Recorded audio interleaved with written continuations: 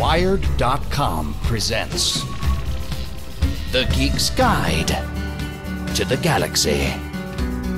And here are your hosts, John Joseph Adams and David Barr Kirtley. Hi, this is Dave. And this is John. And welcome to episode 86 of Geek's Guide to the Galaxy. Our guest today is Rick Yancey, author of popular young adult novels such as the Alfred Kropp series and the Monstrumologist series. His latest book, The Fifth Wave, is the story of a teenage girl searching for her brother in the wake of a devastating alien attack.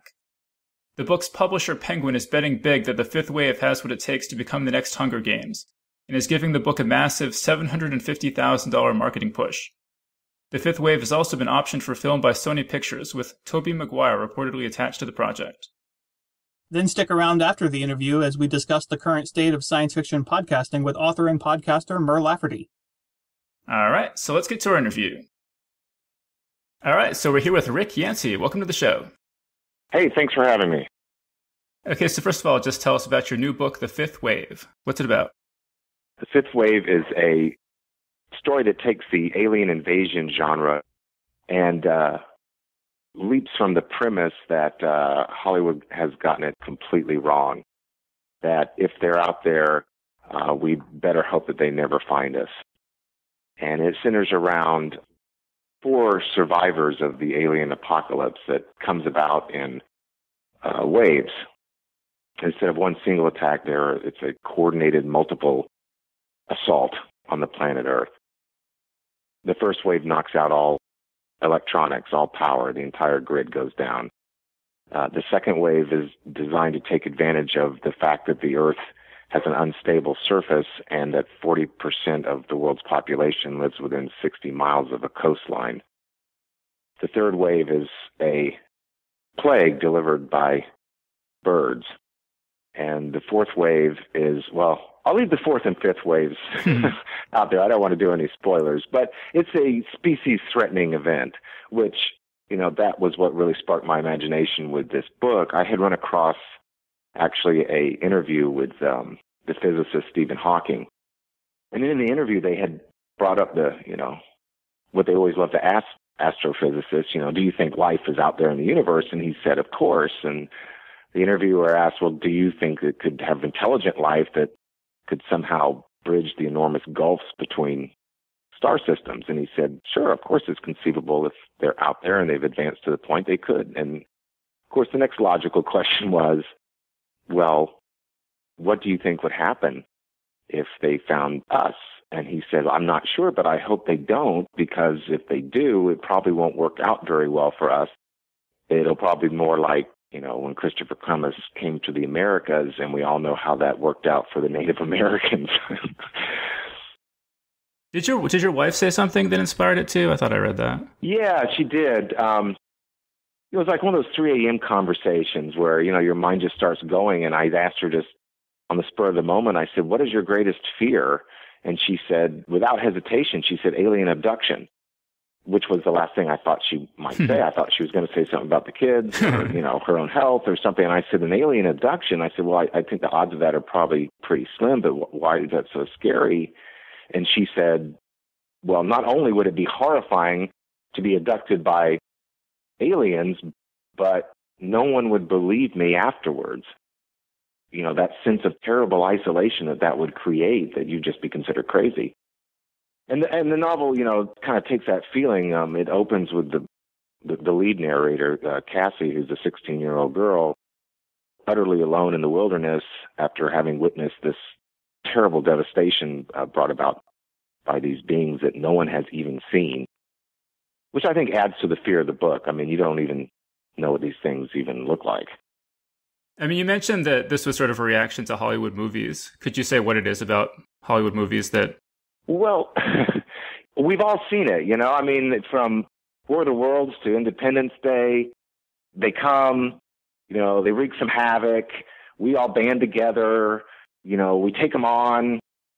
And I think that's in that sense, that's how Hollywood has got it wrong. And, it depends on your definition of wrong. Obviously, the movies don't celebrate how tough and bad the aliens are. They're celebrating how tough and bad us humans are. But, screenwriters are kind of, it's almost like painting yourself into a corner, You want those thrills of us taking on, the big bad aliens, but you got to figure out some way, that we somehow defeat them. That's your challenge, because no movie audience wants to go and watch, 2 hours of the human race being obliterated. Well, so how did you come up with your alien attack plan? How did you decide on those specific waves, and were there any other ones that you considered but didn't use? It was basically trying to think like an alien and considering the fact that if they are out there, they probably wouldn't attack without getting to know us very, very well. They would learn, like I say in the book, they would learn how we think. They would learn about, what do humans do in times of crisis, and they would turn that to their own advantage. So when I was working through, how the attacks might work, I realized first it couldn't just be one attack. The world's too big. You'd have to do it in stages or waves, like I call it in the book. So the first wave would be to cut everybody off, to take down the grid, or to, take away our technology, which would isolate people and play to our primal fears of the dark and of being isolated and alone, and kind of drive us together. The second wave, takes advantage of the Earth's actual structure or makeup. The fact that the surface of the Earth was made up of tectonic plates that meet each other and rub against each other and create friction, and that's where we get earthquakes and tsunamis. And the idea that it wouldn't take, advanced alien technology to take advantage of this structural flaw, if you will, in the planet. So these massive earthquakes, huge tsunamis, and you have 40% of the world's population living within 60 miles of a coastline. After an attack like that, the survivors would probably flee inland. Well, they would have no choice if they wanted to survive, and even cluster even tighter. And that's when it occurred to me that once you have all that human population in basically one spot, you can unleash, something biological, turn to biological means, which would preserve the planet. You wouldn't have the ray guns and the land walkers and the flying saucers swooping out of the sky. You wouldn't need to. Just find a way to deliver a virus that has an extremely high kill rate, which you could have plenty of time to genetically engineer in the safety of your mothership. The fourth and fifth waves kind of play off the idea of, what would these beings actually look like? Does it matter what they look like? They've had plenty of time to decide, how they're going to take care of any of the remnants that are left after they've knocked off 99 plus some change percentage of the Earth. You mentioned that you're kind of reluctant to talk about what the fourth and fifth waves actually are. And I've even seen some, synopses that I thought were kind of spoilerish. Given that the book is so based around mysteries, how do you even go about doing publicity for it? It's difficult. You do kind of have to dance around it. There are major, spoilers, if you will, that if you go on too long about the basic plot, you're going to give stuff away that's going to, I think, take some enjoyment away from the reader. Well, we can talk a bit about the characters, I guess. You mentioned that the main protagonist is a teenage girl named Cassie. Why don't you tell us about her? Cassie is the first female character I've ever attempted. And I was a little nervous, though, tackling her character because, I'm not a 16-year-old girl. And I never have been. I have, 3 boys, so I didn't raise a 16-year-old. I didn't raise a girl. So I was a little trepidatious. But I knew once I was, just a few pages in that I had it pretty close. So it was exciting to kind of see the world through the eyes of someone, very different than what I was. The heart of the book really is not an alien invasion, but its effect upon us.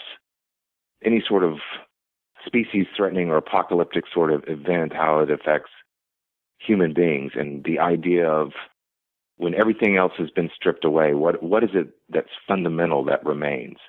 And to explore that is why I introduced her little brother, Sam, who's 5 years old at the beginning of the story and who is separated from her. And it becomes Cassie's sole mission in life to find him and keep a promise that she made to him that she would come back for him and they would be reunited.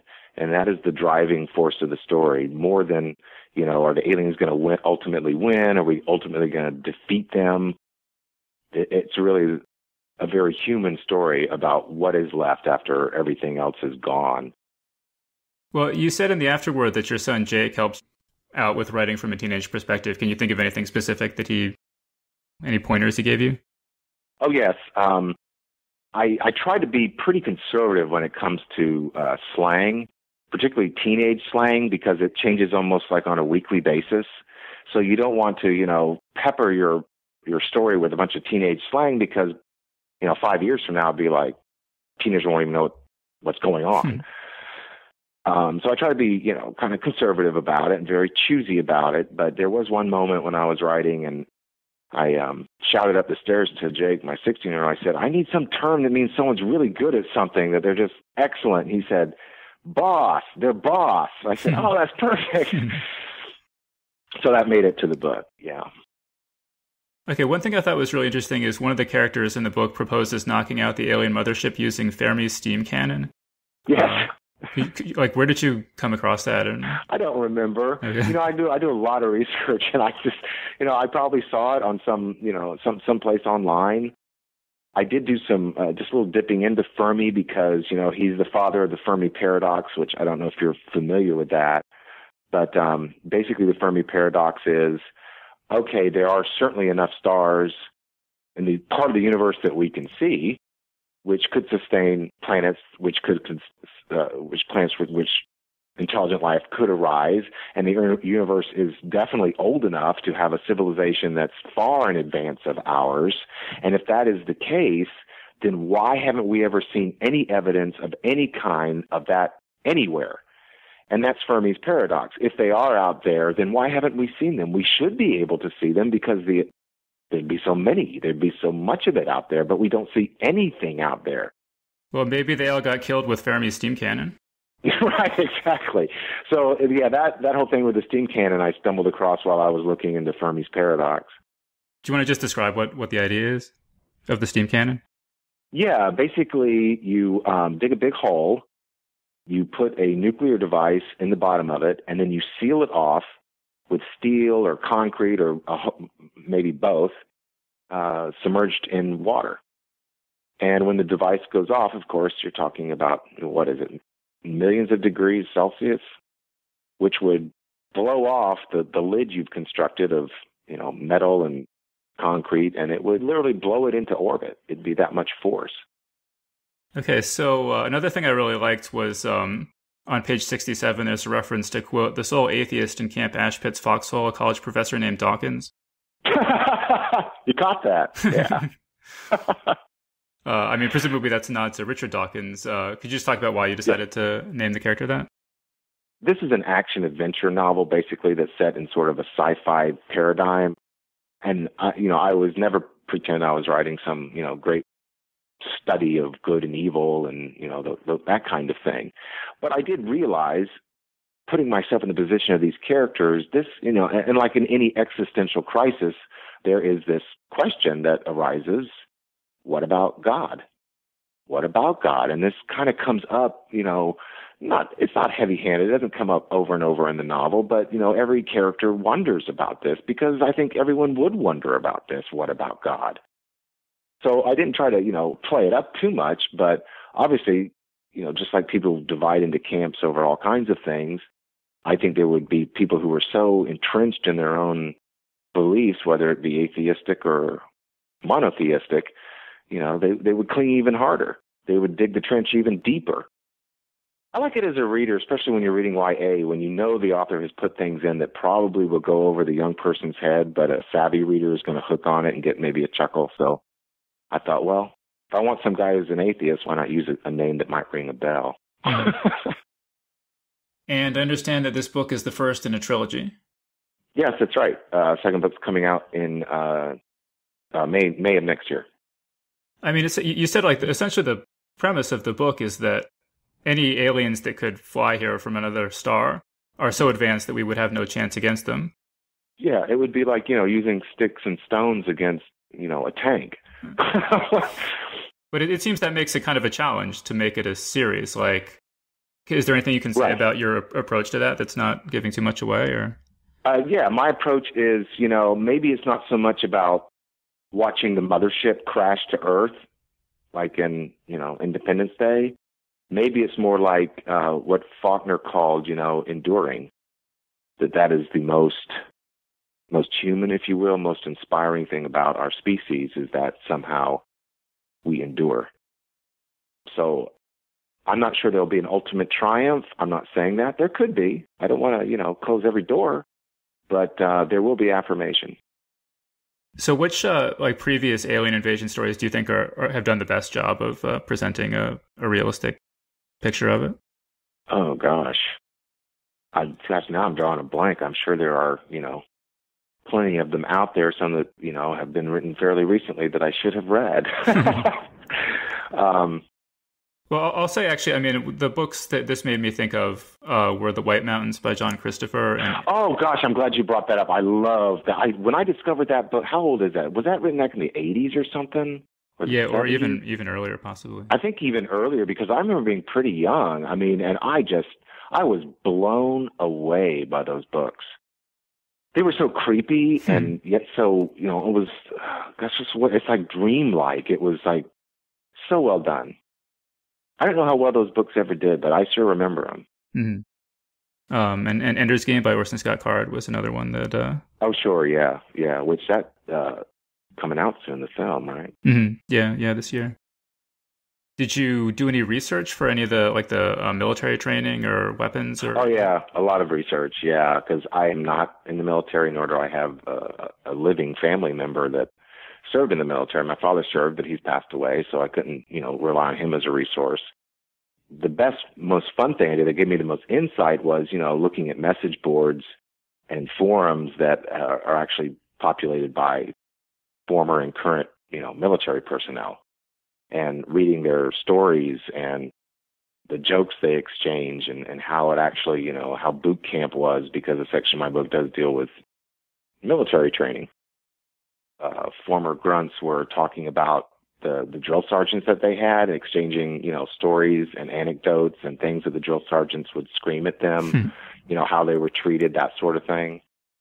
I actually got a lot of information from the official side of the United States Marine Corps. In fact, there was a page on there that talked about, the typical day of boot camp. I guess it was to let prospective recruits know, what to look forward to when they got to camp. So that was very helpful. All right, cool. And so the fifth wave I saw has been optioned for film by Sony Pictures. What's the current status of that? I was informed by my agent yesterday that I'm contractually obligated not to talk too much about the specifics of things. I do know that I can tell you that the last I heard is that they're lining up a screenwriter for the project. Wait, so your agent only yesterday told you that you're not supposed to talk about it? Yes. Not because he knew I was going to talk to you or anything. There was a review that Entertainment Weekly went online with. It's going to be in their print edition tomorrow, but the review has a sidebar that talks about it being optioned by Graham King and Tobey Maguire. And after he saw that article, my agent contacted me and said, I don't know if you told Entertainment Weekly this, but, you're contractually obligated not to talk too much about the details of this deal that you have. And I said, I don't tell anybody. I said, I particularly don't talk to reviewers. Why would I do that? So, the galley that we got, it mentions that this book is getting a $750,000 marketing campaign. Can you believe that? It's unbelievable. What are they, when they're spending that kind of money, what does that marketing campaign consist of? What are some of the biggest publicity items that have been going on? Oh, gosh. Well, they have done 4 book trailers, each one dealing with the first 4 waves of the attacks, and then premiered them on, pretty heavily trafficked sites like MTV, USA Today, IO9, and then subsequently put them on YouTube. A lot of extra poster and banner advertising. The trailers themselves are going to be shown in movie theaters. I did see that they will be showing the book trailer for showings of Man of Steel. That's one of the, venues that they're going to be doing it on. Of course, the money for touring, a lot of advertising in print and other media. There'll be a full-page spread in the New York Times on Tuesday on publication day. But so there's not going to be like a gold-plated elephant parade or anything? Because I was thinking, there should be. I think that's a great idea. Because I'm just saying, if I were spending $750,000, I would want a gold-plated elephant parade as part of the deal. Some drop, like some propaganda drops out of planes, just drop leaflets, that sort of thing. I've been, if I can say, I mean, I've worked with, half a dozen publishers, and I have never had this experience with one where everyone from the publisher himself down to, the editorial assistant are so excited about a book.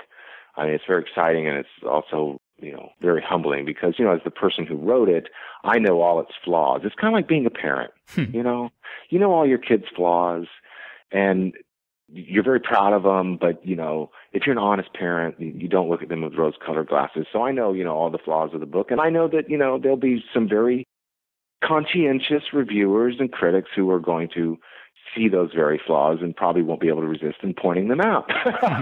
But you just have to be prepared for that, it's just something that happens. So at one point in the book, Cassie ends up on the farm of a teenage boy named Evan Walker. And I read that you actually grew up on a farm yourself. So was it similar to the one in the book? No, actually, I worked at a cattle ranch, which is different from a farm. My vision for what Evan's farm is first of all, it's in the Ohio Valley, and my ranch that I worked at was in the heart of Central Florida in an area called the Green Swamp. So you can, take it from there, what that was like. But ranch work is a lot different than farm work. But I do know what it's like to, put in a day of back-breaking labor and that sort of thing and working with livestock. Okay, but you didn't grow up on that ranch. That was later. No. See, my father was a lawyer, but he liked to think of himself as like a gentleman rancher. So as soon as we had a little bit of money, he bought this cattle ranch out in the middle of nowhere in a swamp, cleared the land, and then, trucked in some cattle and then called himself a rancher. And I saw that you wrote your first book at the age of 14. Yes, it was terrible. The experience wasn't terrible, and that's probably why I'm still writing, but the actual book, I wouldn't want it to see the light of day. But, I was really a geek. I was into science fiction and fantasy, and, so it turned out to be an intergalactic story between, elves and dwarves, which was kind of a weird mashup. Well, and your mom said it was a waste of paper, right? Like your dad wanted you to be a lawyer, right? That your parents were not interested in you going into novels. No, my father had that, he had that kind of outlook on the arts that, yes, they were necessary, but that would be a horrible way to try to make a living and support a family because until you reach, a certain level, it's not exactly a stable thing to do. And he was a firm believer, and he had been through the Depression, and he was a firm believer in, not taking unnecessary risks. I'm not saying that he wasn't, entirely supportive, but I think he would have been, perfectly happy with me becoming a lawyer. Well, but so you ended up actually going to work for the IRS, right? Yes, I did. For 12 years. It was one of those things where I picked up a newspaper one day and I was looking for a job. And I saw this ad in the paper, didn't even identify that it was for a job at the IRS. It just said, federal government work. All you have to have is a college degree and be breathing. Come on in for this open house and find out what it's all about. And then I showed up for the open house and realized at that point I was inside the bowels of the IRS. And I thought, when I took the job, I thought, this will, I was writing at the time. I thought, well, I need something to pay the bills, and I'll just hang on to this until my writing kind of takes off, or I actually get off my butt and, get a master's degree in English, maybe teach somewhere. And then, 12 years later, I was still there. Well, but you wrote a book about it called Confessions of a Tax Collector, so you must have had some sort of interesting experiences, right? Oh, yes. I mean, in fact, I was just talking to my wife about it just a couple of days ago, that, I would not be the person that I am, and I'm not even sure that I would have the willpower or wherewithal, or whatever you want to call it. This is something that goes, is regardless of talent, by the way, to actually have the discipline to finish a novel. Because that's one of the things the IRS gave me was this, it awakened my will to succeed, I guess you would say, to finish whatever it is, no matter how unpleasant it might become. I mean, there's still moments when I'm writing a book when I just want to, take my computer, throw it out the window and go get a job, I don't know, selling insurance or something. And I tell myself it has to be easier than this.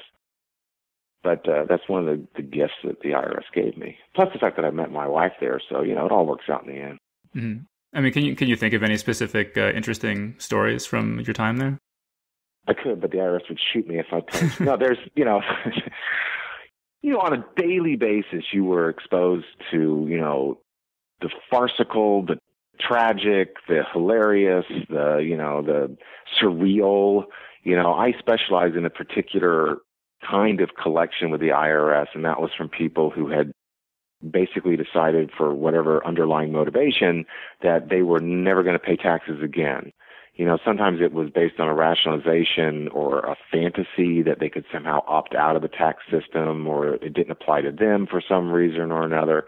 And they were pretty, at times sneaky, at times, kind of dangerous types. And that was kind of what was addicting about what I was doing, because it was like a cat and mouse. It was like a chase. It was like a constant chase. I remember, one case, a guy was a pretty hardcore. We called them tax protesters. That was the official term for them. We had other terms within the office, but who had, thumbed his nose and was actually kind of dumb enough to park his collectible 69 cherry red Corvette in a public parking space. I found the car after some work and called in the tow trucks. He saw me. He came barreling out of his office, and he did end up spitting on me and shoving me, but, that just always came with the territory. I was very excited about that car. I was going to sell it. That's what the IRS does with seized assets. I was very excited about my sale because it was like the coolest thing I had ever seized. I don't know if you've, Roger Zelazny is my favorite author. And before he became a full-time writer, he worked for the Social Security Administration. And I was just rereading one of his books, and I noticed there's this line in there where someone seems to have an awful lot of information about the protagonist. And she says that she knows all this stuff about him because she's been reading government reports on him. And he says, I'd be really curious to meet the person who's writing these reports. There may be some great artistic talent going to waste in a government office. And I've always thought that was a little, in-joke to his time and, working in the government. Yeah, that's what, I tell people. It's like, it wasn't like I was an IRS person that turned to writing. I was always a writer that was working at the IRS trying to figure out a way out. Uh-huh. Well, so what was your way out? How did you turn to writing then? Well, I had published my first novel with Simon & Schuster, and realized very quickly on that first novels, they don't, unless you're incredibly lucky, they don't, they won't let you quit your job. That's for sure. And I wanted to continue writing. Just getting that first novel published had kind of swept away my initial, reluctance or whatever you want to call it about ever becoming a full-time professional writer.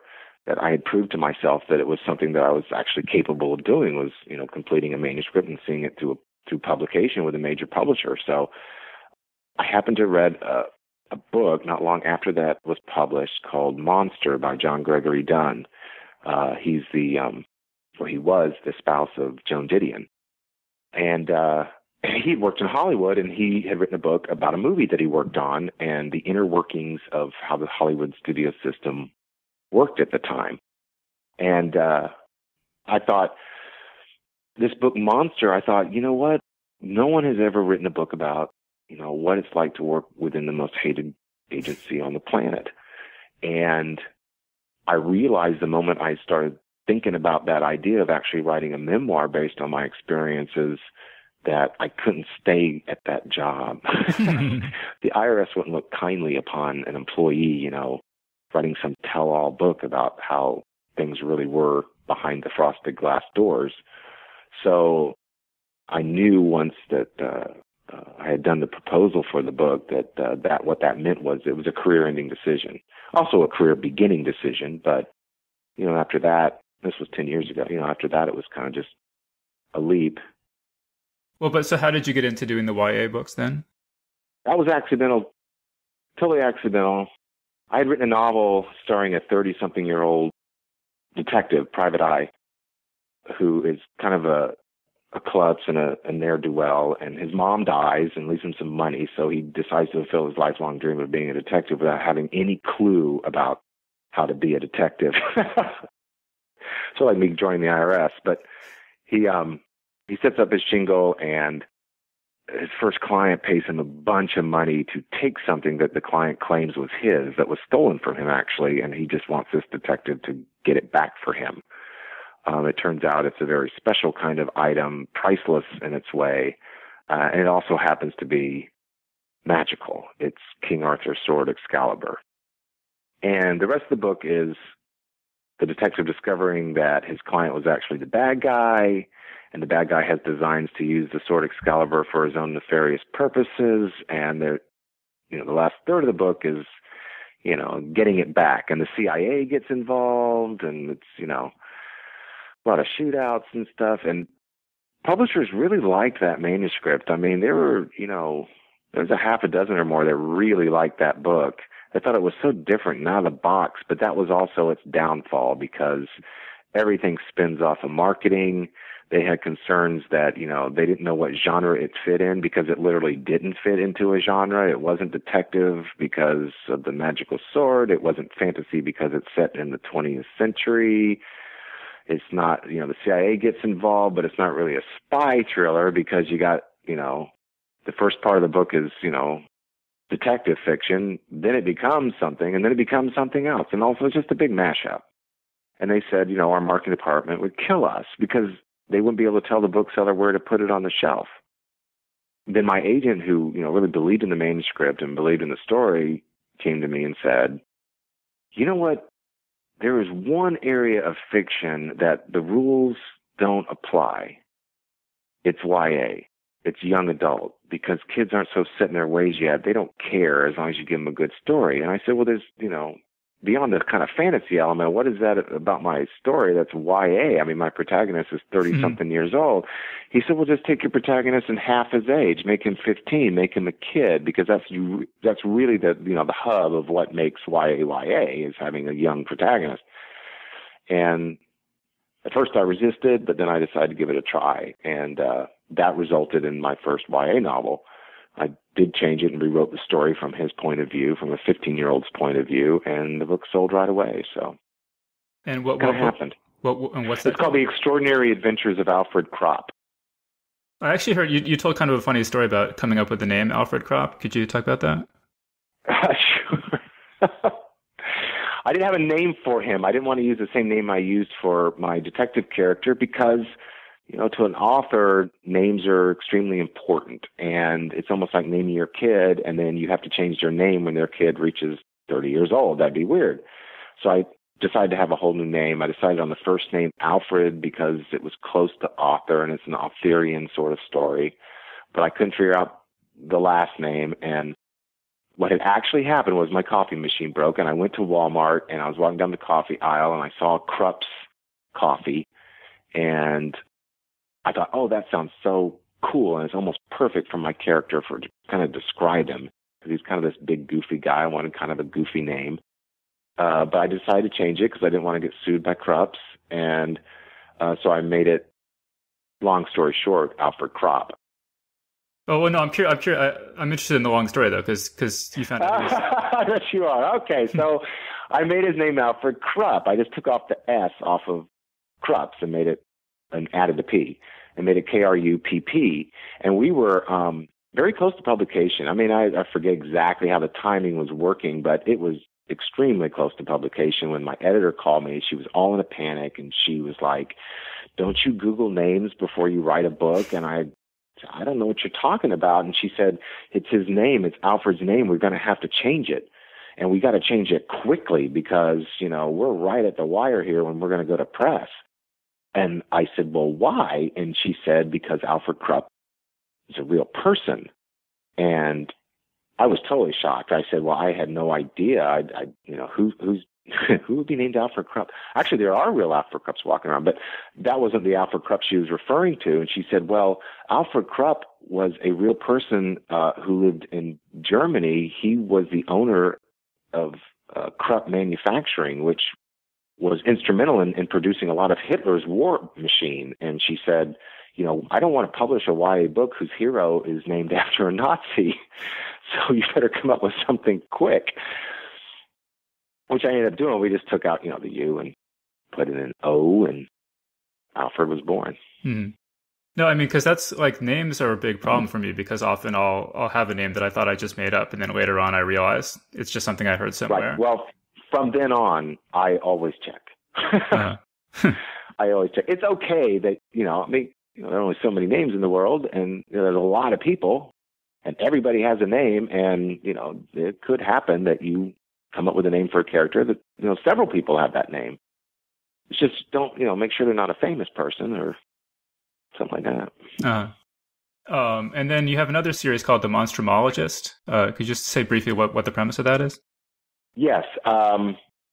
It springs from a couple things. My love of 19th century literature and my great fear of things that go bump in the dark that dates back to my childhood. The basic premise is that back in the day, back in the 19th century, there was actually an emerging branch of science that studied and sometimes hunted creatures that we normally would subscribe to folklore, creatures of myth.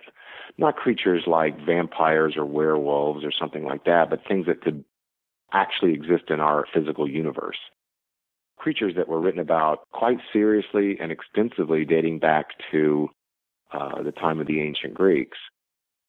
The first creature that is wreaking havoc in the first book is called the anthropophagy, which is actually a creature that's been written about by Herodotus and Pliny the Elder, and even William Shakespeare makes a mention of them a couple of times.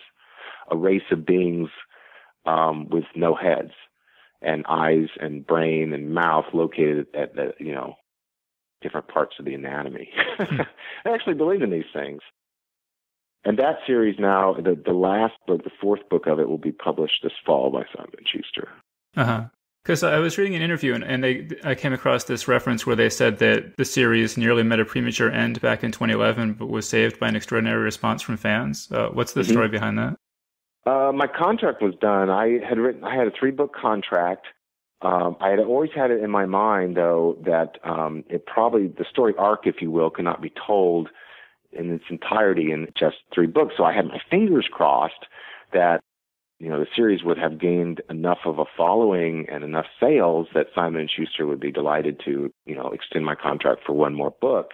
And I wrote the 3rd book in the series, the final book, according to the contract, with that hope and thought in mind, because the first 2 books in the series had gotten a lot of critical attention, as well as some pretty big-time awards. The first one received the Michael Prince Honor from the American Library Association, and the second book, The Curse of the Wendigo, was a finalist for the LA Times Book Prize.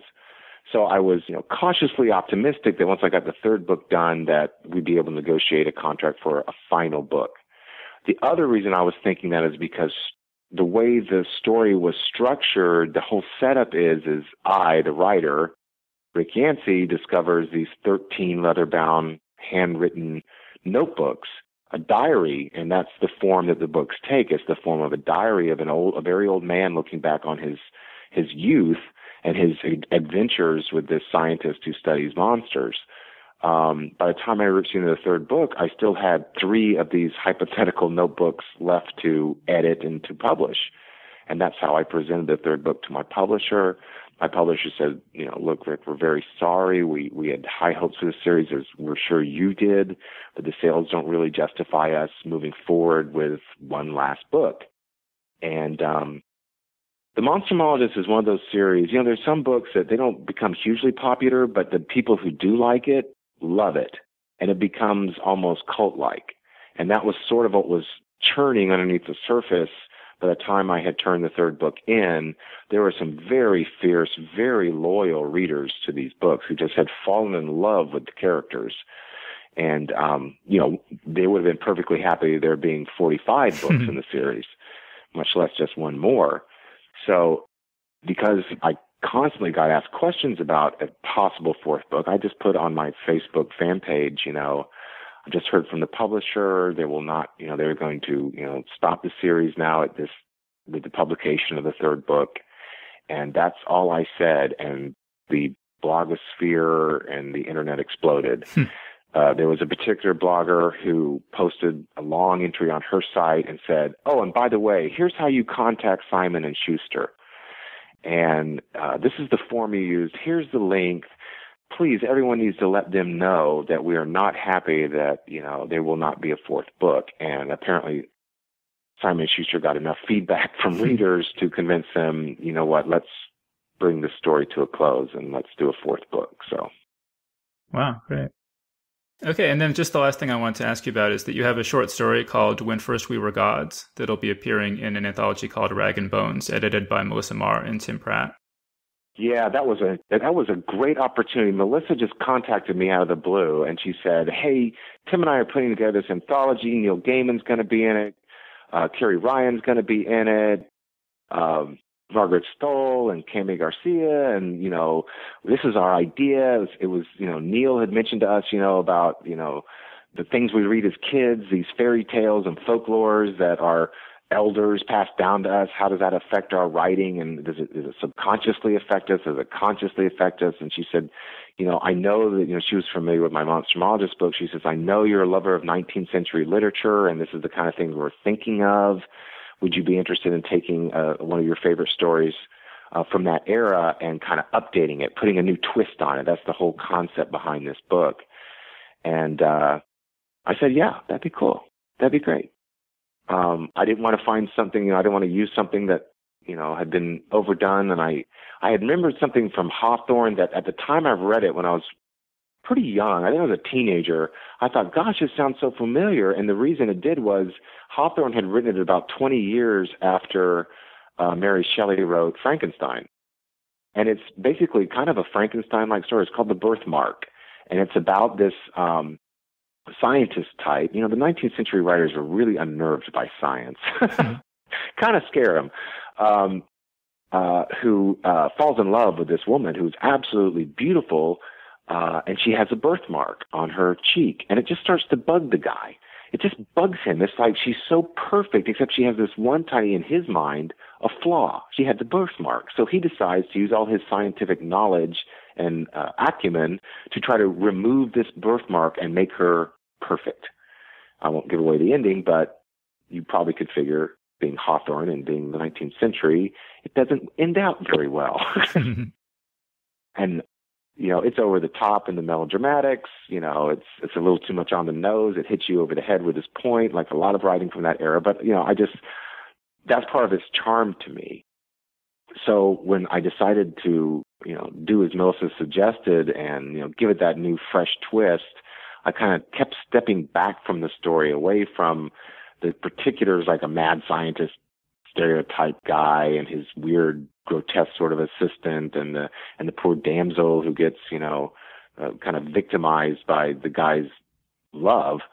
And I just kept stepping back for it until finally I was in the future, and I was writing, you know, taking the themes of this story and placing them in maybe not the not so distant future, where humankind has figured out a way to defeat death, which kind of sprang from an article I had read. I forget where. I think it might have been the New York Times Magazine. There's some scientist type, and, you know, he's a theoretical guy, but, you know, a lot of it's based on current technology, this idea that we can achieve a sort of virtual immortality by downloading what makes us into a program where consciousness does not have to end when our body ends. Well, you can take the next step and then say, well, if you can upload yourself, why couldn't you download yourself? Why couldn't you grow bodies? And when your body gets too old and feeble, you can download yourself into a new, fresh body. Yeah, so, I mean, in the story, you have the wealthy people they're essentially immortal. And Yes. It's kind of a marriage between a guy this is his 45th marriage or something, and a woman who's put off getting married 14 times or something like that. Right, right. He falls in love with quote unquote immortal, someone who is not in the class that he is, and therefore has a mortal life like yours and mine. But yeah, it does kind of take that, you know, the idea of the birthmark is actually human death that mars the human face, at least from this guy's perspective. And so he's going to remove that terrible flaw of death from his lover by making her immortal like him. But it has some pretty terrible consequences when he tries. You know, part of what makes life precious is the fact that time is precious. And that's pointed out in the story. by one of the characters where she says, we've taken time, once the most precious thing on earth, and we've made it the most useless, the most valueless thing. What is time to us anymore? Why do we celebrate birthdays or anniversaries or, no wonder we can't stay married and we can't stay in love, because we've taken away the finiteness of life and filled the infinite with just emptiness. Well, but do you think that, how long do you think a life has to be before you get to that point of it all comes to seem pointless? Say you could live to be 200 years old or 300 years old. Would that be too long? Or, Well, I guess, it depends on what you're up to. I would hope that, if you had some kind of gift like that you would, make the most of it and not spend your time, watching The Price is Right, I'm certain that, ask me this question again when I'm 80 years old. You may get a completely different answer. Sometimes I have a feeling or a sensation that I've been around forever and I'm kind of tired. And then I have a sensation like I just got here, like my life's just starting. And how could it be that I'm this age and I only have, I'm on the back end of, the time I have allotted, how could something like that happen? And also, I saw that the story was optioned for film by Lionsgate. Is there anything you can say about that? A writer-director duo that Lionsgate's very up on. They like them a lot, and they want to bring these guys on. A couple of young guys. One's a screenwriter and one's a director who's gotten some notice. So they certainly have placed it with a team that they believe in, and I don't think it was my impression. It wasn't like someone was getting thrown a bone just to keep them around. That they do want to bring these guys along, and they really love this story. All right, great. So, we'll keep an eye out for news about that. That does it for the questions. Is there anything else to wrap things up any other projects you want to mention or anything else you just wanted to throw out there? No, I think you've got it. You were thorough. I thought it was just going to be the fifth wave. Yeah, that was fun. All right, great.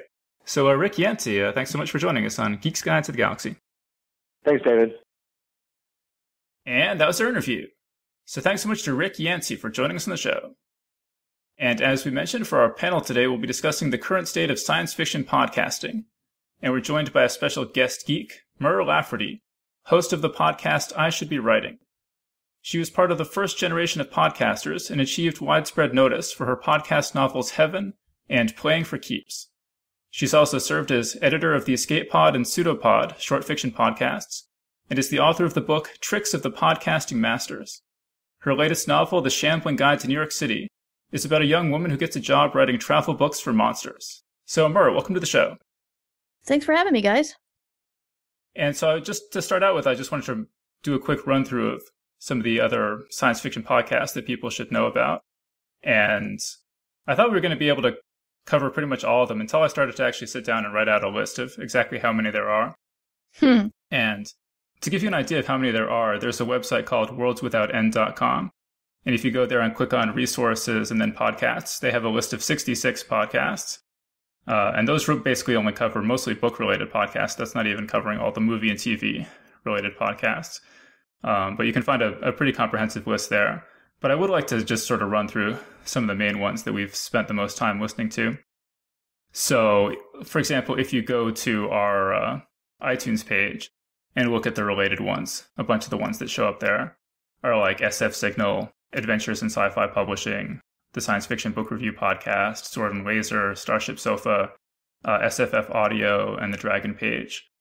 Other big ones are like Writing Excuses. We had Brandon Sanderson on one of our recent episodes. I mentioned Mur Lafferty does the I Should Be Writing podcast is one of the big ones.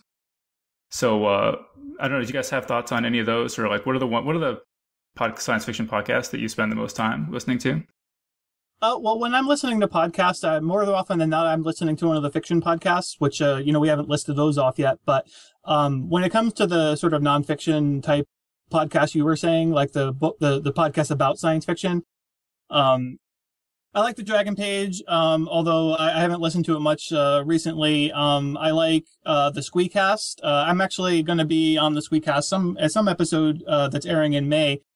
If I'm interested in listening to some sort of criticism of science fiction, like hardcore sort of literary type criticism, I'll listen to the Code Street podcast, which is hosted by Jonathan Strahan and Gary Wolfe. Jonathan Strahan's another anthologist working in the field, and he's also the reviews editor of Locus Magazine. Well, yeah, I mean, you mentioned that there's different categories, right? There's sort of talk interview shows like this one. Then there's the fiction podcasts. There are also podcasts devoted to a particular author or television show or movie. And then there's comic book podcasts. The only comic book podcast I've really spent a lot of time listening to is Comic Geek Speak. There's another popular one called Around Comics. And there's actually the Nerdist Industries has one now called Comic Book Club, which I think is really interesting because they actually tape it live in front of a studio audience. They do it at a bar in New York City and have a guest on and tape it. I really want to check that out sometime.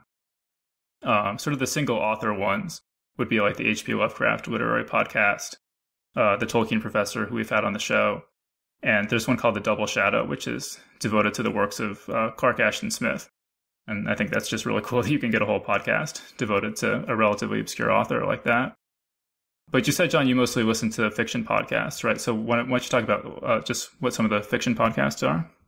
Sure. Well, my own magazines, Lightspeed and Nightmare, both have a podcast component as well. And so, but then there's also Escape Pod, which Murr used to edit. And then there's the whole family of the Escape Artist podcast. So there's Escape Pod, which does science fiction. There's Pseudopod, which does horror, and Podcastle, which does fantasy.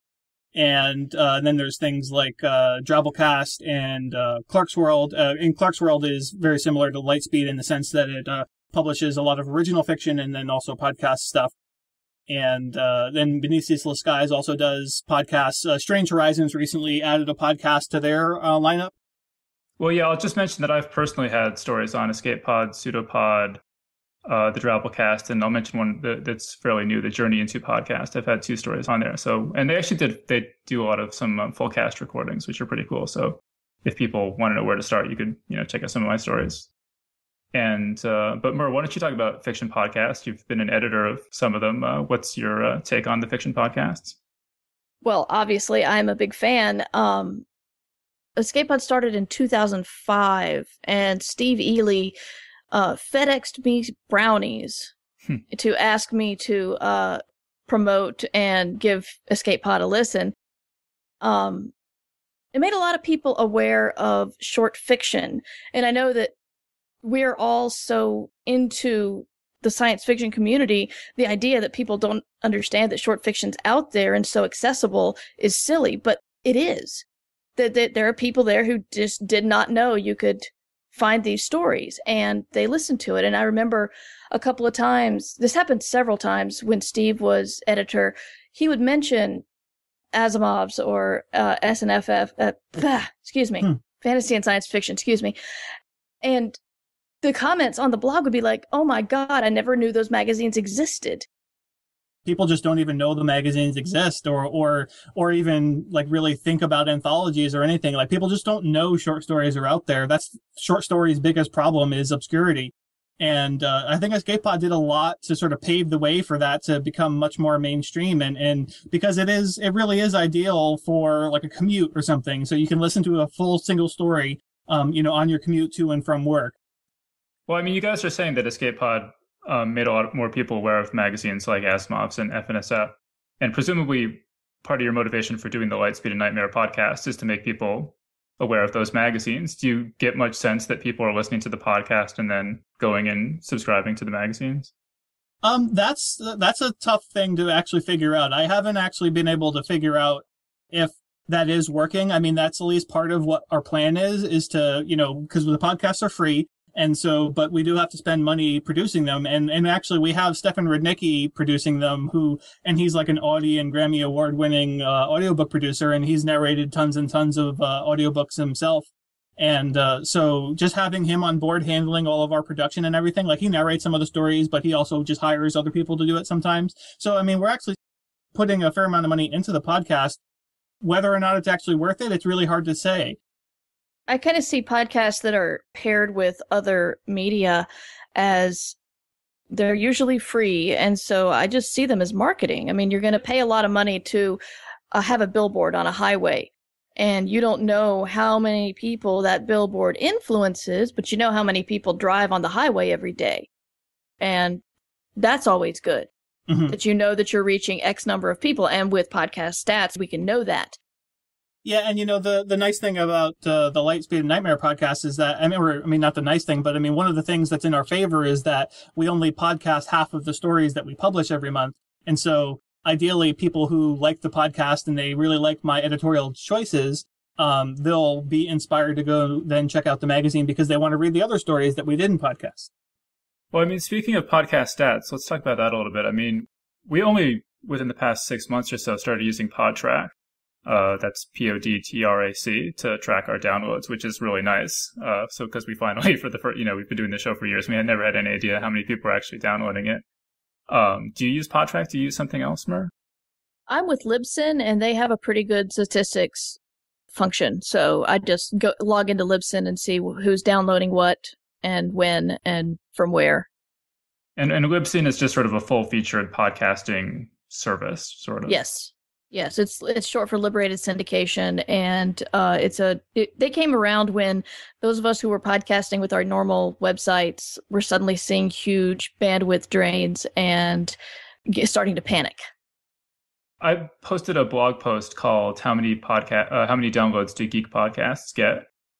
Because it's very hard to know how popular different podcasts are in comparison to each other. Really, the only way I have of knowing basically is to go to the iTunes store and see how many reviews podcasts have, and that can kind of give you a really rough idea. But I was actually curious, like, how many actual downloads are we talking about? So what I did is I Googled podcast and downloads per, and you just come up with examples, of people who posted how many downloads their podcasts get per month or whatever. And so I sort of collated all the information there. So if people are curious about that, they could, just Google that blog post, how many downloads do Geek podcasts get. I emailed that to you, Mer. Did you take a look at that? Did you have any? I did. What did you think of those numbers? I think they're pretty accurate. From what I know of the podcast you mentioned, I think the podcasts that have been around for a while built their audiences slowly. And I say that as a podcast that's been around for a while. But I get about 8,000 listeners through the life of the podcast. It's a lot less than that per month. The Nerdist podcast was reported to be getting 200,000. That was actually a little while ago, so it's probably more than that now. But that seems to be the upper boundary of what a geek-themed podcast could possibly get. Locus sort of reported that Escape Pod's the most kind of popular short fiction, science fiction short story podcast, is in sort of the mid 30,000s. The other shows have not grown as much as Escape Pod, but the science fiction fan, it was their first, and so other people had to move to the other shows if they wanted to follow fantasy or follow horror. And I think that's one reason why Escape Pod is larger. But yeah, I was actually the contact person when they were gathering those numbers, and I had my assistant editor go in and crunch all the numbers for us and was pretty pleased with the result. It stayed steady for a couple of years, and sometimes I despair at plateaus, and sometimes I'm just glad it doesn't go down. Well, you mentioned, you've been podcasting for a while, and you're currently doing I Should Be Writing, and you've done a bunch of other ones previously. Could you just talk about why you settled on the I Should Be Writing one as your primary outlet? Time, really. My writing career has been sputtering along regularly for several years, and it's finally starting to do something. I'm trying to get my MFA, and I've got my book coming out and the second book to finish, and that's when you have to start picking your favorite child, and that sucks. But I Should Be Writing. It's weird to say this. It makes me feel all full of myself. But I've gotten so many emails from people saying, I started writing again because of you. And I have people who were unpublished when they started listening to me. Like, I believe Gail Carriger was a listener. Blake Charlton was a listener. I think Gail still is. And it's humbling and it's awesome. And I realize that people do get something out of it. I do a premium podcast for my listeners who subscribe monetarily. And that's a little bit more frequent and a little bit more honest because it's locked. And I started with Geek Fu Action Grip, which was an outlet for my essays. I was writing geeky essays at the time and couldn't get them published. NPR wasn't interested. I couldn't understand why. And so I started doing it on this podcast. And because there weren't a lot of podcasts at the time and weren't a lot of geeky podcasts, that's how I started building my listenership. And then I started I Should Be Writing in 2005. And then I've done video podcasts with my daughter over Christmas time. And I've done we did a daily podcast when I worked for Lulu TV. My co-host and I did This Day in Alternate History, where we talked about something that actually happened and then spun it off into really weird areas. And that was a lot of fun. And when we had to stop that when we lost our jobs because we weren't together every day anymore. And, with Escape Pod and Pseudopod, unfortunately, it was time. When I was looking at the job I was doing, I wasn't satisfied that I was doing my best because I was so torn and, for not only for my own time, but also because Escape Pod is so established and so well respected, I had to move on because I didn't want to take it down with me in my spiral of, oh God, I don't have time. I actually saw just in the last day or so on the iTunes store, another podcast kind of yours for your, The Shambling Guide to New York City has appeared. What's the story with that? Oh, well, that was very exciting. Orbit agreed to let me podcast the novel for free. We're not going to keep it up forever, but they're letting me do a chapter a week. And we started in May, at the beginning of May, in order to get people aware of the book coming out at the end of May. And I'll be podcasting it through December. So I recorded the audiobook a couple of months ago, and then they sent me the files. So I'm just taking a chapter, putting end caps on them and putting them up there. And I'm very grateful to Orbit for, letting me do this. And I'm very excited to be able to give my listeners my new book because they're the ones who helped me build my career. And I didn't want to have a book out that they didn't have access to. Before we ever started doing a podcast, I'd become just a hardcore podcast addict. And I was listening to dozens and dozens of podcasts. And I developed some very firm ideas about what made a podcast successful because I would sort of comb through the iTunes listings. And I noticed that there were some podcasts that had, they only had 40 episodes or something, but they had thousands of reviews. And then there were other ones that had released thousands of episodes and only had, 5 or 6 reviews. And so I really spent a lot of time thinking, okay, well, what is it about a podcast that makes it catch on or not? And one thing I really felt is that a lot of the podcasts that I started listening to and kind of gave up on, they weren't bad. They had a lot of good material, but the good material was sort of drowned out by just kind of like stuff that made me feel like I was wasting time.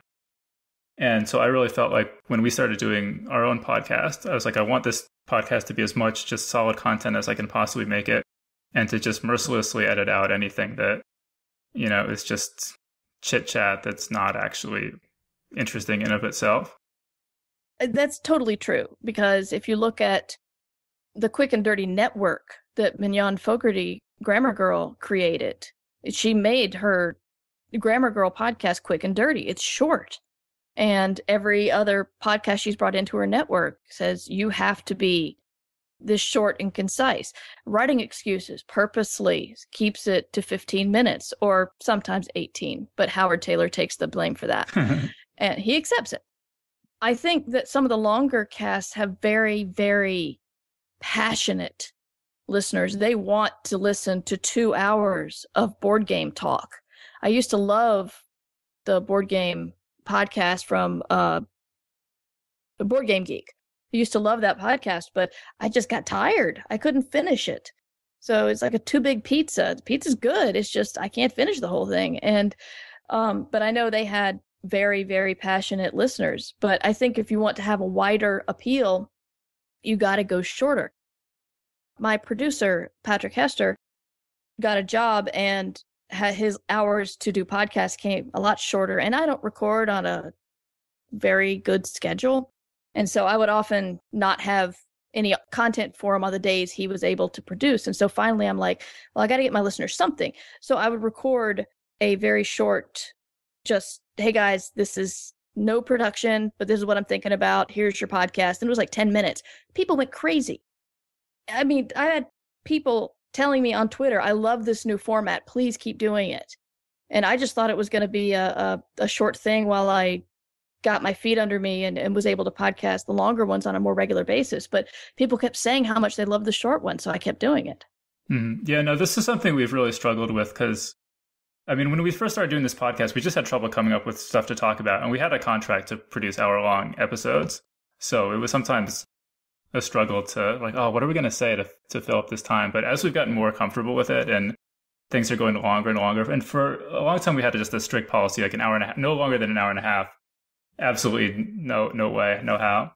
But some of the most recent ones, like the conversation has been so good and I don't want to cut it. And I mean, our last episode was 2.5 hours long, and I cut an hour out of it. I mean, you know, the unedited version was 3.5 hours long. And wow.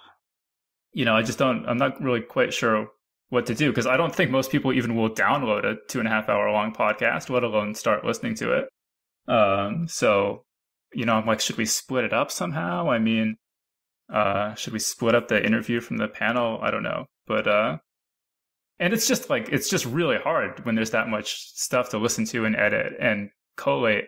Just to get it done on deadline is becoming really, really hard. So something's got to give somewhere. Well, I certainly appreciate all the effort you put into editing the shows. You make me sound so much smarter. I'm always a little nervous whenever I go on some other podcast because then I know I'm not going to be edited necessarily, and I have to make sure that I sound as smart and pithy as you make me sound on Geek Guide. Otherwise, I'm going to damage our brand. Do you do any editing, Mur? I mean, what's your workflow like for that? I don't do a ton of editing now, but I do.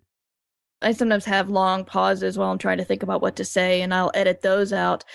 And if I start going down a conversation path that I'm not happy with, I'll just make a note to myself to edit that out.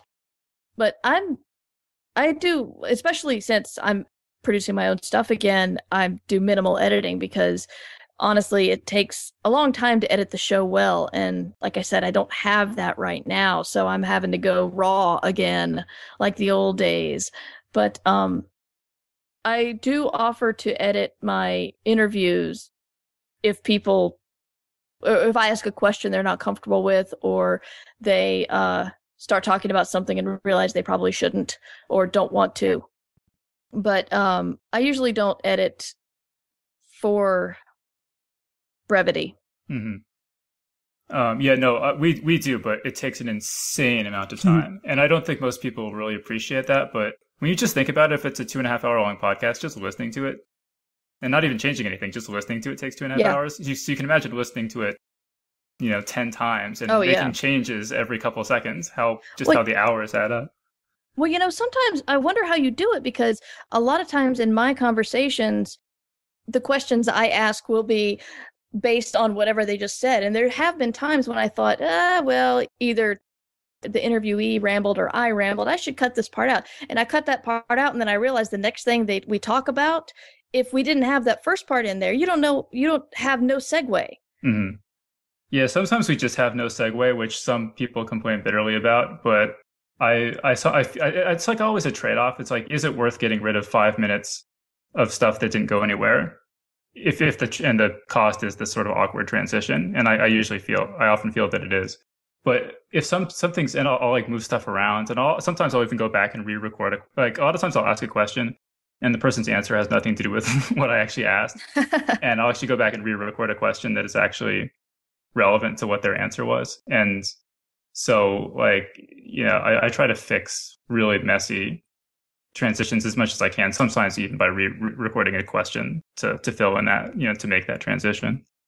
I think it's funny that people complain about the awkwardness on the podcast sometimes. It's like, come on, we're the Geeks Guide to the Galaxy. We're geeks. Of course we're awkward. Yeah. But yeah, I guess I'm kind of curious, just what is what kind of equipment do you use, and I guess I'll just describe our process really quickly. And I say this as much for people to suggest ways we could do it better as anything else. But John and I both, we have Blue, I guess we both started out using Blue Snowball mics. I now have a Blue Yeti. They're USB mics. We record using Skype. Hopefully my version is just good enough that I can just use that.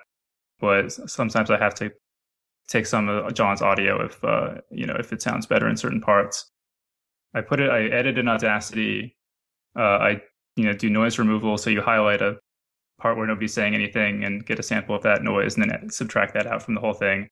I run it through Levelator, which makes the volume more uniform throughout. I use the fade in and fade out functions a lot.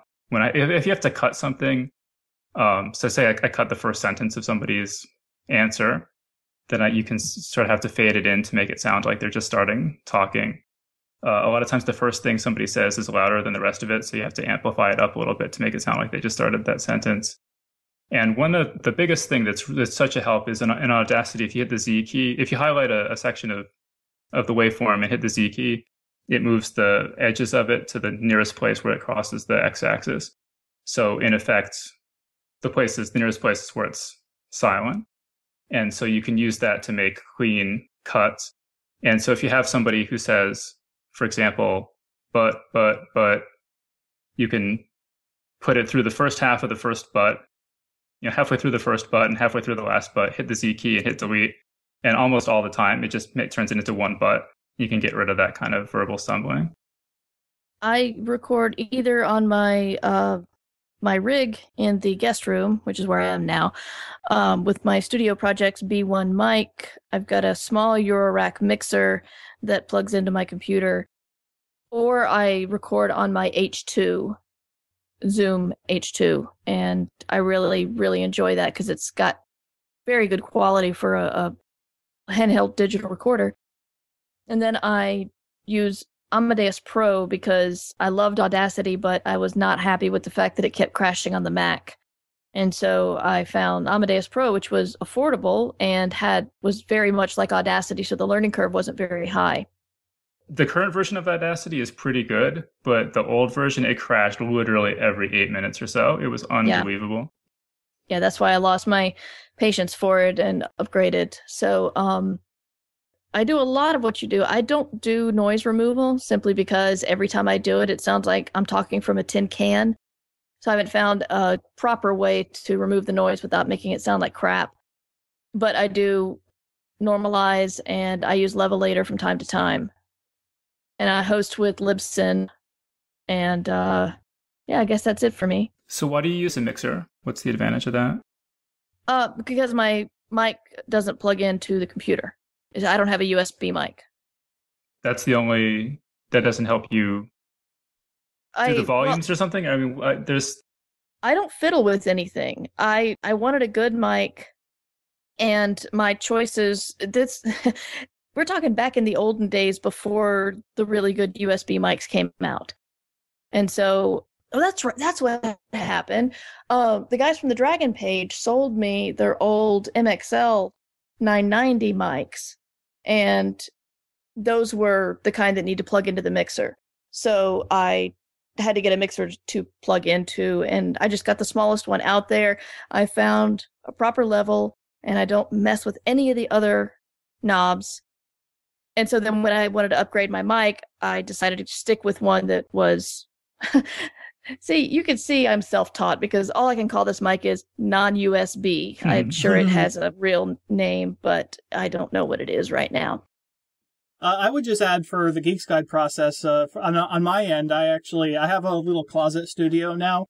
I recently moved like in August of last year, and I have my own office here, and so in my office there's a closet because it's just a bedroom, and so I just have a little room set up in my closet, and that way I can close the door, I can put some blankets on the walls to help absorb the sound, and that way hopefully it'll keep out most of the outside noise, so like dogs barking and that kind of thing.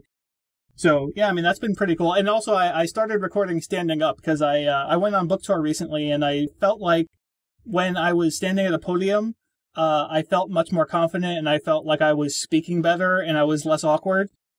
And but I now have a little standing desk in my closet here, so that's how I record. Yeah, I guess I forgot to mention too that the software we use to record like something always goes wrong with audio recording. So we have so many redundant systems here, but I use Call Recorder, Audio Hijack Pro, and Wiretap Studio to record different things. All at the same time? Yeah. Yeah. Wow.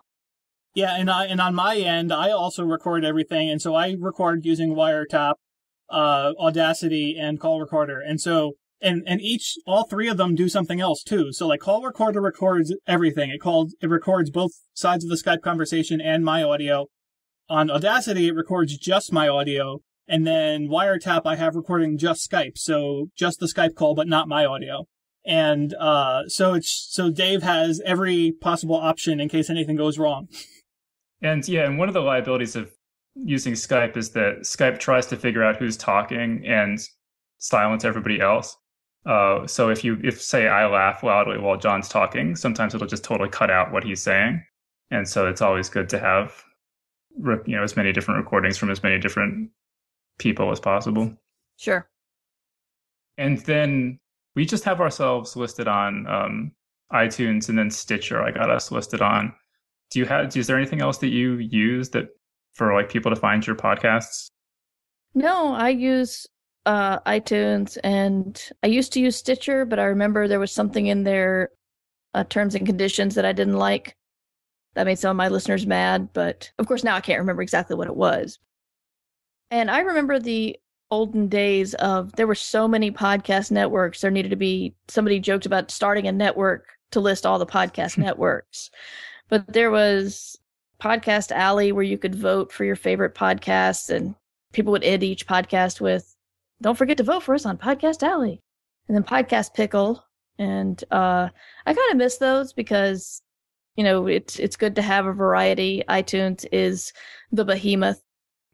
Well, I guess one of the things I wanted to talk about is when you started, right, it was pretty much all hobbyists and amateurs, and I imagine it was a lot easier to get listeners if you were just somebody podcasting from your garage.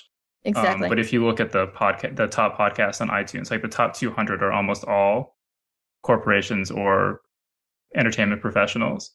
And so is podcasting still a good way for somebody breaking in to get noticed?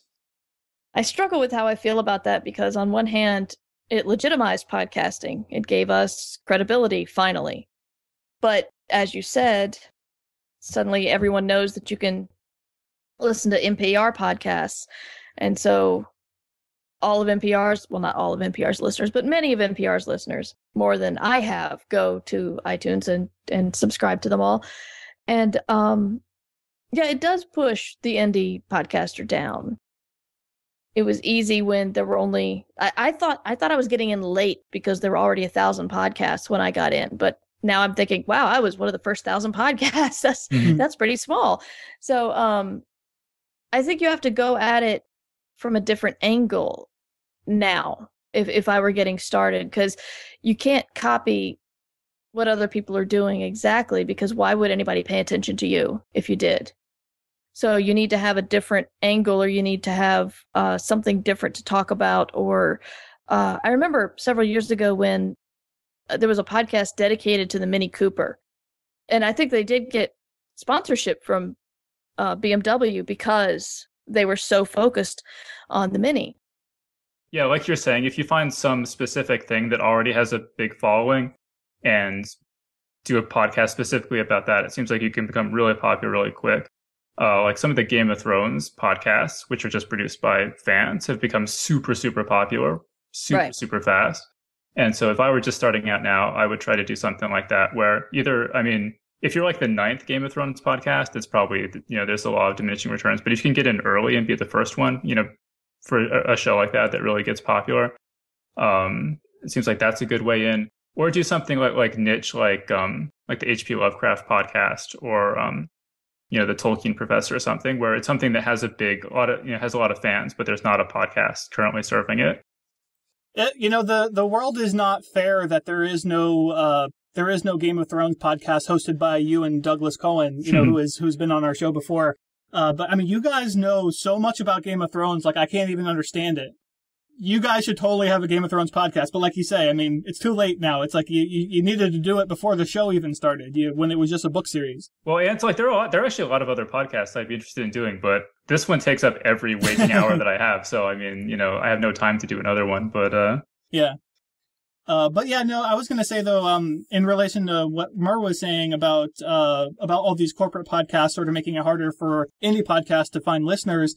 I understand what you're saying there, and that's probably true to a large extent. But I was reading Kickstarter actually recently just posted an article.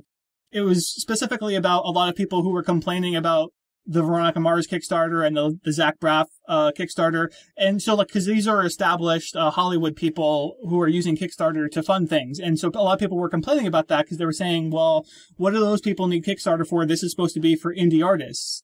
And what the Kickstarter people were saying is that, well, actually what happens is those Kickstarters brought in so many new people to Kickstarter that had never previously backed a Kickstarter, and a lot of those same people have gone on to then back many other Kickstarters. And so I wonder how much that these corporate type podcasts actually do ring in listeners and get people hooked on podcasting and then send them off in search of other podcasts that are things that they might like. Yeah, that's a great point. People used to say that the podcast authors were competing with each other, and we're just like, rising tide lifts all boats. When Scott Sigler got popular, the rest of us got a little bit more popular because his listeners were like, okay, what other good fiction is out there that's for free for podcasts? So you definitely have a point there. Yeah, and actually, speaking of Scott, both you and Scott sort of got started by podcasting your novels, sort of serializing them as the podcast.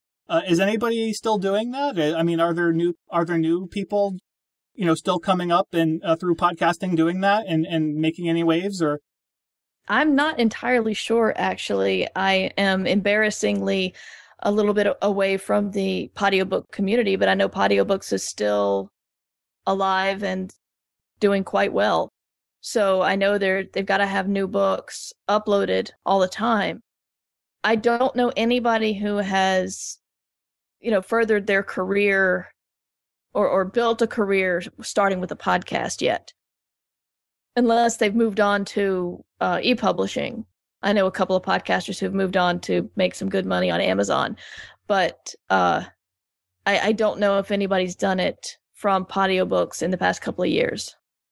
Do you know anything? There's this podcast on iTunes called We're Alive. It's this full cast audio zombie thing that just seems to be insanely popular.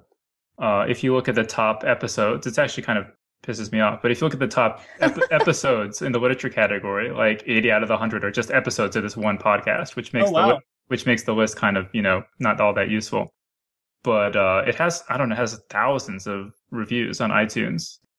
I'm just wondering if does anyone know anything about it other than what I just described. I actually don't. I have not heard it, so I'm checking out iTunes right now. So I want to see this. Yeah, this is the first I've heard of it. I mean, are there famous people associated with it, or I'm just kind of curious how it could have gotten that popular with if it was just sort of unknown people doing it. I don't know. It seems to be very professionally produced, but I don't know that there are any stars or anything associated with it. Not that I know of. Yeah, I mean, zombies are still pretty popular. I mean, actually, my wife, when we first met, she was telling me how zombies were on their way out, and this was like when we met at the World Fantasy Convention, and I was nominated for the World Fantasy Award for my anthology, The Living Dead, and she didn't know that, and so she was sort of talking about how zombies were on their way out, and it's like, and so we laugh about that now, but and she still occasionally she'll say like, oh well, I think they're finally on their way out, and I'm like, but The Walking Dead's like the most popular show on TV, so. And then the World War Z is coming out as a movie, and I mean, which actually I'm really dubious about, but that's a different conversation. But yeah. I mean, it is interesting though that like one of the most popular things in iTunes as a podcast is a zombie thing. Well, I guess, Mur, I mean, I've been saying that really the only way I have to judge the popularity of podcasts is how many reviews they have on iTunes. What do you think about that methodology? And like, what the heck do the iTunes rankings mean anyway? Like, how do you get a higher ranking? What does your ranking mean? Do you have good any Lord. No idea. idea? No idea. I think they're as magical and secretive as Amazon. We've been trying to figure that out for years, ever since the beginning, when iTunes launched their podcast support, trying to figure out how they choose what goes on the pages or what's popular or whatever, but I have no idea. I heard you say once that you thought it was some combination of new subscribers, downloads, and positive reviews within the last week. Did I say that? Wow. I thought so. I thought it was... that sounds really smart. I don't know. I mean, well, because I wonder, because our show is every other week, and I wonder if that hurts us in the rankings, if it's, tracking what kind of activity have you had just in the past week, if we would do better splitting up the episodes and having something come out every week, if we would have a higher ranking. But I just don't know. I don't know. I think more frequent is better for people. I personally get deluged. I don't like too many frequent podcasts, but I think I'm in the minority there. Actually, that would be a really interesting experiment, and that's maybe something that we could ask our listeners to weigh in on. But I mean, that would actually be interesting, because I mean, there's nothing stopping us from actually having like part A and part B of an episode, even if it's technically 2 episodes, but like, as far as our format goes, it's like, well, the interview is basically completely separate from the panel discussion. I mean, a lot of the time the panel is sort of related to the interview, but I mean, not to the extent that you have to listen to the interview first in order to make the panel make sense. And of course, the interview is going to stand on its own. We'd have to discuss that with Wired, obviously, but I mean, it's interesting. I wonder if people would like that more, or if they would like it less, or what. I guess just, are there any other podcasts you guys want to mention before we move on? I had a couple. Just a couple of the other science fiction podcasts I've spent quite a bit of time listening to, and I want to mention are the Functional Nerds, the Agony Column that Rick Kleffel does. Speaking of like putting out lots of, I mean, this is one of the things that has over 1,000 episodes. And there's also the 5x5 podcast network, and they have a show on there called The Incomparable that I think is really one of the best science fiction podcasts. It's a bunch of the editors of Macworld magazine. And they talk a lot about books. They talk a lot about movies. They actually have sort of a book club kind of format a lot, where they're all 5 of them or whatever will all read the same book, and then they'll talk about it. And then Nerdist Industries, even if you don't listen to the Nerdist podcast, they have a new Star Trek one called The Mission Log. And I think the Nerdist Writers Panel is probably worth checking out. They have interviews. Each episode is a panel discussion with professional TV writers. Can I ask you guys a question? Yeah, sure. What do you think of how Worldcon has approached the fancast category? Actually, I kind of have a plan in my head to like rework the entire Hugo category system, just because like so much of it is there's troubling things or stupid things about so many different categories. But the fancast one is definitely weird, because basically like Geek's Guide is not eligible for that, because we actually do get paid by Wired. So like, then what category are we competing in? So it's like, we have to compete in the best related work category. And it's like, well, that's kind of weird. I mean, that's where Writing Excuses has been nominated, and so that's fine, but it's just like kind of a weird thing. And so like, for instance, like I know with Escape Pod, it's like, well, what category do you nominate Escape Pod in? Do you nominate it for best semi-prozine? Is it a professional magazine? So do you have to nominate the editor for best professional editor? It's all very confusing, and the rules don't really help very much. It's like, if you're just going to have a category for podcasting, fine, but I don't understand why it's got to be a fan podcast in order to qualify for the award. It doesn't make any sense. Yeah, and just people are constantly nominating us in the fancast category, and it's just really frustrating online, where people are like, "Hey, I nominated you for best fancast." We're like, "Oh, actually, we're not eligible for that." But it just goes to show you how confusing it is. Well, I mean, I think largely it was created in order to keep fanzine separate from fancast, because Starship Sofa had come in and got nominated, and then it won.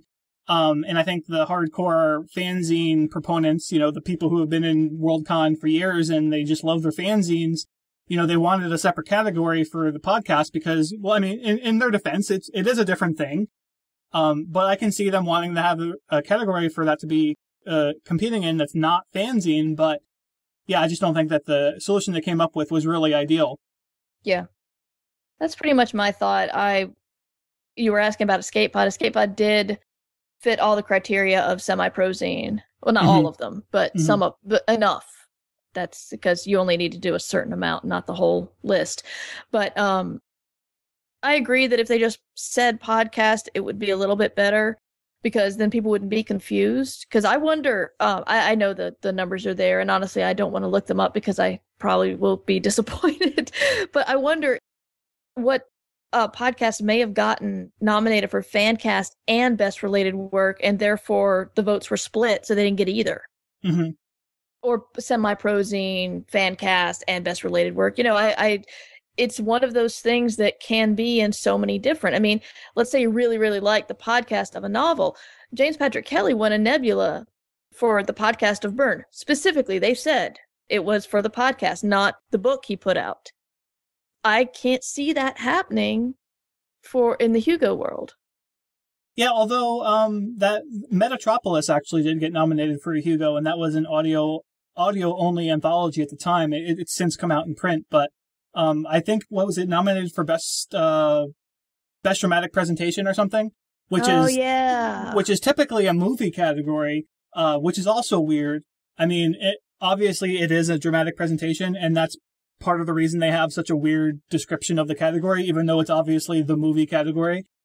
On the other hand, they're also nominating whole series of TV shows in that category now. So it's all very confusing. And I mean, honestly, like if I don't know how many people who are listening to this actually have ever nominated things for the Hugos. It's so much work. I mean, not to dissuade people from doing it, because I think it's actually, you know, it's fun as a geek to do it because, you know, you want your voice to be heard, and the Hugos are like this influential thing in the industry, and it's like so many legends have won these things, and it's a cool thing to be a part of. But man, it's a lot of work. And it's like, I mean, even if you're not going to vote in every category, it's like just to figure out what the hell is eligible.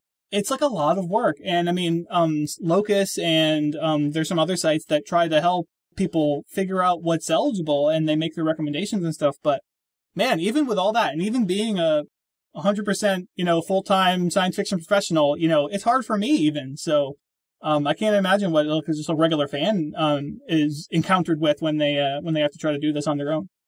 Yeah. All right, cool. So I guess one recent news story related to podcasting I wanted to bring up is this patent troll attack. Timur, have you been following this at all?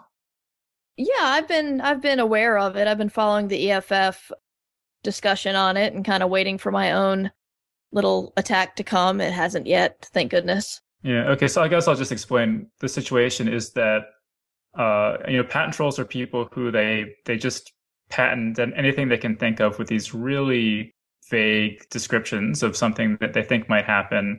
And the patent office is like totally overworked, and they just rubber stamp a lot of this stuff. And so they approve all these stupid patents. And then the patent trolls never make any products.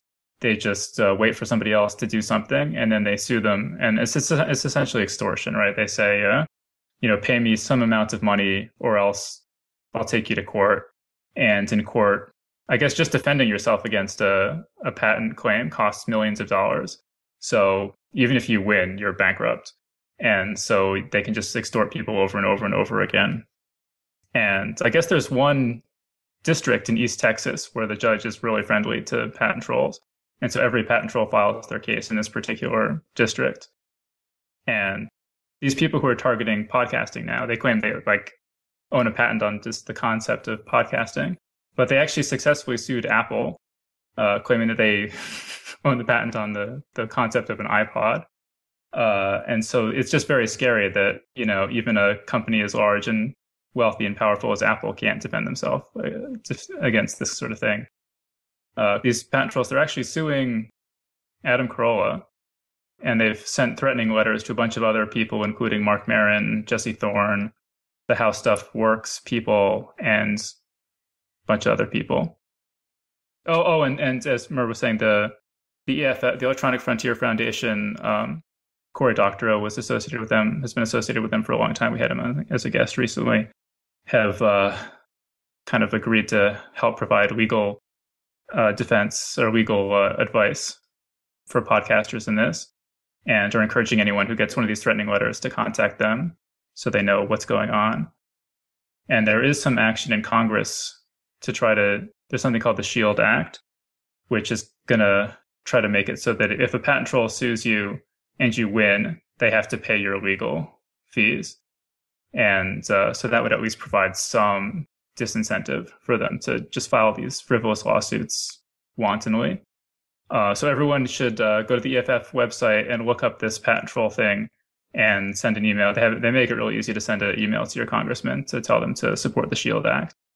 But it's not going to be an easy thing to solve, it seems. And Jesse Thorne, who does the Bullseye podcast, he says this is an existential threat to podcasting. I mean, it really could, it seems, just kill podcasting dead, because to do a podcast, you would have to pay a huge licensing fee to these people. And most podcasts don't, 99% of podcasts make no money whatsoever. So it would kill 99% of podcasts probably right off the bat if nothing is done about this. Yeah. I'm watching EFF and need to do the writing into the congressman thing, but I don't know. I'm so baffled that this could actually happen. I'm not scared yet, and I probably should be, but I have a little bit too much faith in the law, I suppose, or common sense. I have too much faith in common sense, and I just have faith that common sense will prevail, and clearly it doesn't all the time.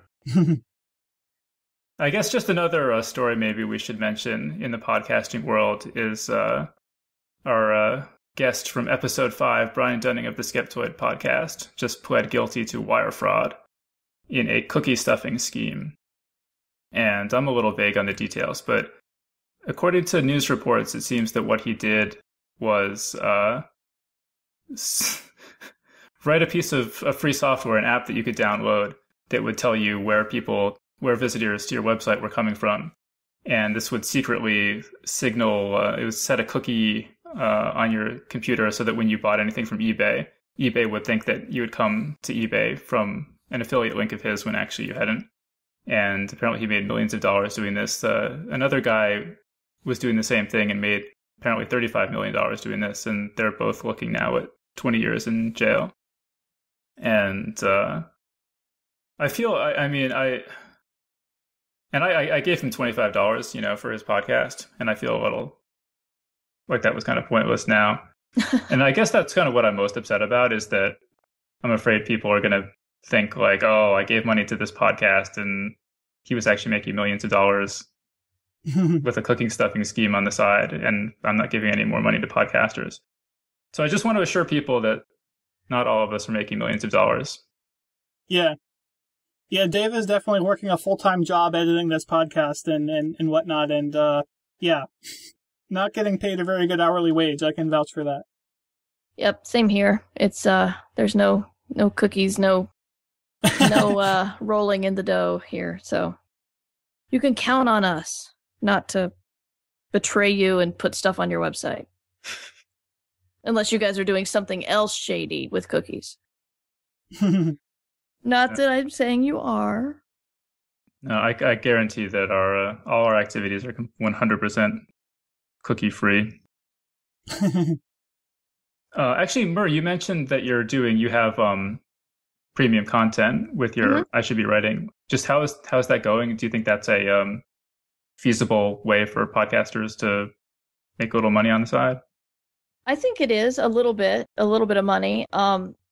My listeners are very patient because sometimes I'm not able to put out premium content, and a lot of them just say, I'm supporting the show that I've liked for years, so it's not a big deal.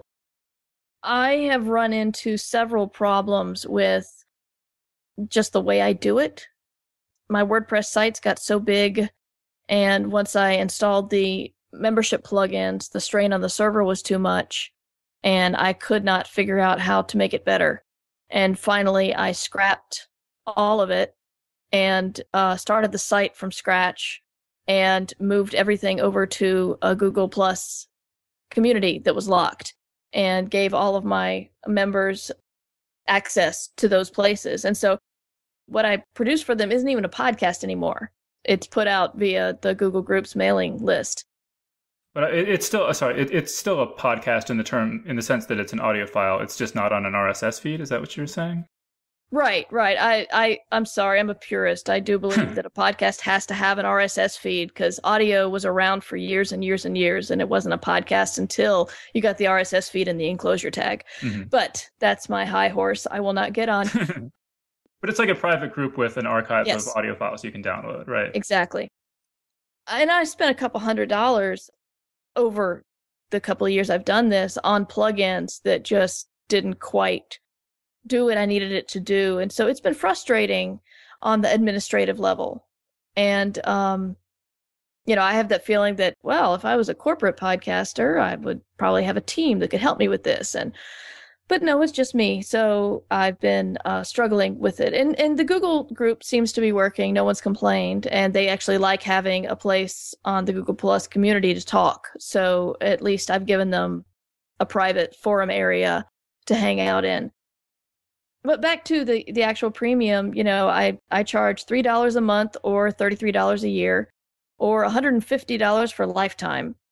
I have like 4 people who paid for the lifetime subscription. That was pretty awesome. And I don't think that's too much. No one's actually, one person has complained that I was not thinking about the poor people. And so I invited him to not listen to any of my content if it was too expensive. But it's not paying my bills, but it's money that I would miss if I stopped doing it, if that makes sense. So, yeah. And a lot of people just are happy to support me, and that really makes me feel good and makes me want to keep doing it. Yeah, because I wonder sometimes if we should try to do some sort of premium content, and I couldn't do anything extra because, like I said, I'm spending every waking hour I already have just to do what we're already doing. But I do think sometimes when we have these 2.5 hour long episodes, like, oh, maybe I could make 1 hour of this premium content or something, and people would still be getting like tons of free stuff.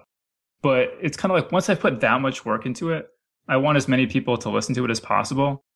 Yeah. And so even if a small hardcore fan base were paying extra for that, I feel like I would still be like, oh, but I want more people to listen to it, Yeah, that is a problem. But it seems like, I wonder, will iTunes ever make it possible for you to sell podcast episodes the way that you can sell songs, do you think? I don't know. Because I really don't. That would be ideal from my point of view, where, you could either sell the episodes for 20 cents or, something like really cheap, but that if people listen to tons and tons of episodes, it would be a reasonable amount of money. Or just make every 5th episode $2 or something, and then people could listen to almost all of them for free. And then if they're like a hardcore fan, they can buy the extra episodes, stuff like that.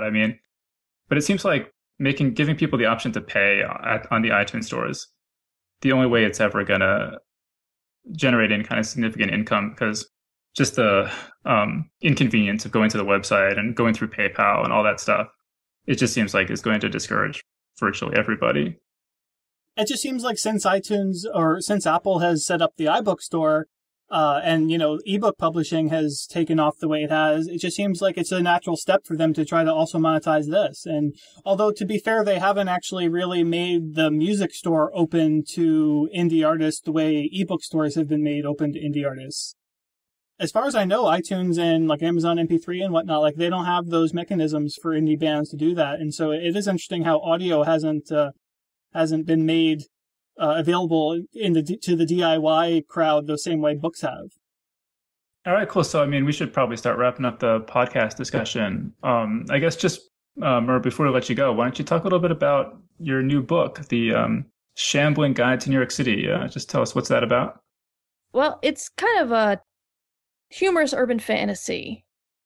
I have a human who goes to New York and discovers that monsters not only exist, but are in need of a lot of the same things humans are, such as if they like to go to another city, they're going to need a travel guide. And she is an editor looking for a job, and she finds this publishing company for monsters, and turns out to be quite qualified. And chaos ensues after that. But it was just a idea I had after I did some RPG work for a charity that benefited the Hurricane Katrina victims. I was just writing flavor text if you wanted to run a campaign in New Orleans, and just decided I didn't want a normal tour guide. I wanted a zombie tour guide. So who needed a zombie tour guide? Well, other zombies. So I've been thinking about this travel thing, and obviously big fan of Douglas Adams. Yeah, us too, strangely enough. Yeah. Yeah. So it's a fun book. It's getting good reviews so far. Yeah, I mean, you mentioned, I think it's had a couple starred reviews, right? Publishers Weekly and a couple other places. Not Publishers Weekly, but almost every other place. God damn Publishers Weekly. No, Publishers Weekly was positive. They just didn't star it. I got a star from Library Journal and Book List. And one other one. Kirkus Reviews. Kirkus is pretty stingy with their stars, so that's really something to crow about. That's what I've heard. I was pretty excited. And you mentioned the podcast will be available for a limited time. People should go download that now, or how do they find that? It'll be at merverse.com. The whole podcast will be there from the beginning to end for a month after I end it. So sometime in December, it'll be going away. But from now till December, you'll be able to get the podcast week by week. And I released episode 2 today. Okay, cool. And you mentioned there's going to be a sequel? Yes, the sequel is called The Ghost Train to New Orleans. And it is similar plot where they're going to do a travel guide in New Orleans and chaos ensues. So that'll be out March 4th, I believe. All right, cool. So I think we're going to wrap things up there. So Mur, thanks for joining us. Thanks, guys. It was fun. And thanks again to Rick Yancey for being our guest today. Big thanks as well to everyone who's given us 5 stars on iTunes, including Just Some A-Hole. That's this person's screen name, not an editorial comment. And Sneaky Kitten, who writes, "What can I say? I'm addicted to podcasts. No, really. I'm signed up to 42 different shows with a backlog of 187 episodes. My friends have an intervention in the works. But Geek's Guide has to be among my top 5 favorite podcasts. Every time they update, I set aside any other shows I was intending to listen to and immediately update my iPod so I can listen to the latest episode. So thank you, Sneaky Kitten. I think you should change your name to Awesome Kitten." And big thanks as well to Brett Beeching, Brian Carroll, and Anton Merkt for becoming subscribers number 48, 49, and 50. To see a list of all our subscribers, visit our website at geeksguideshow.com and click on subscribe. All right, so that was our show. Thanks everyone for listening, and we'll see you next time. The Geek's Guide to the Galaxy is a production of Wired.com. For more information about the show, visit geeksguideshow.com. To learn more about your hosts, visit johnjosephadams.com or davidbarrkirtley.com. Music and voiceover produced by Slipgate 9 Entertainment. If you enjoyed this program, tell your friends. If you didn't enjoy it, tell no one. Thank you for listening.